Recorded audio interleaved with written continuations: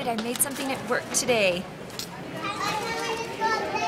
So I've got a coil of copper wire here and then 2 little stands connected with alligator clips. I've got 3 super strong magnets and then I've got a 9-volt battery down here, and I'm gonna connect the other alligator clip here.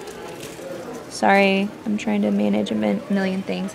So I connect that, and already you can see it's starting to wiggle, but then when I start to twist it,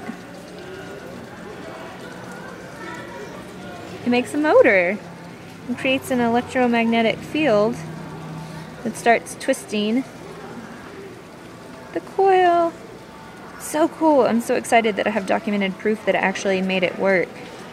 So this is exciting. It's a triumph of science and kind of magic, but not really. Okay, bye!